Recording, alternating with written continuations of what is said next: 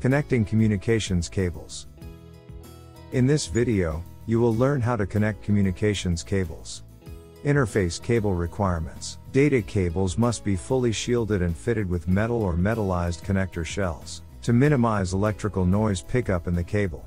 Keep data cables as short as possible. The recommended cable length is 6 feet, 1.83 meters. Do not tightly bundle the data cables with power cords. Do not tie the data cables to power wire conduits.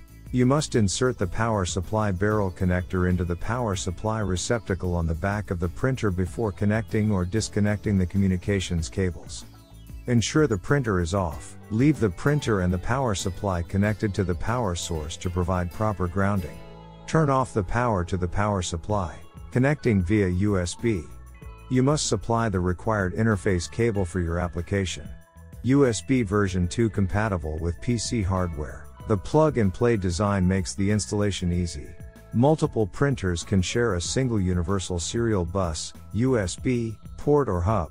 The printer is a terminal device when using a USB interface. You can refer to the USB specification details regarding this interface. Connect a USB cable to the printer and to the computer.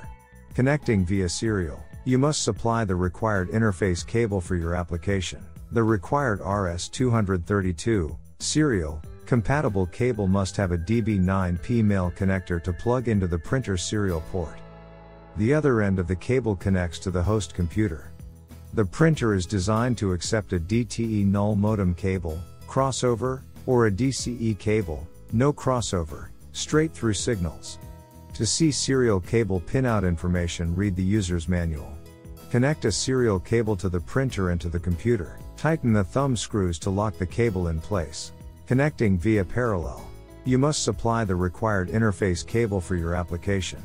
Use a standard Centronics type parallel cable, IEEE AB compliant.